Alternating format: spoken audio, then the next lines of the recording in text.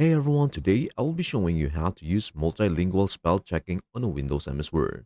And here is how. Make sure the proofing languages you need are enabled. Go to the Review tab on the ribbon.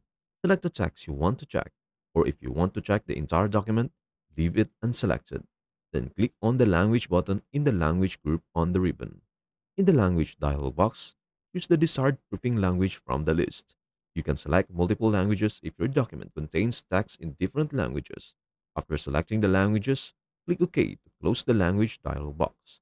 Now, when you run a spell check by clicking on Spelling and Grammar in the Proofing group of the Review tab or pressing F7, Word will check the spelling in all the selected languages. Word will present suggestions for correcting misspelled words in each language. You can choose to accept the suggested corrections or make manual edits as needed.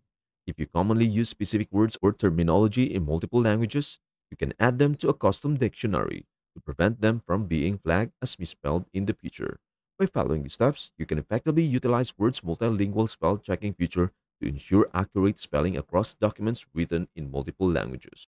And that's it. I hope this helps. And before we end this video, please do share, like, and subscribe to our channel. Thank you for watching and see you in our next video.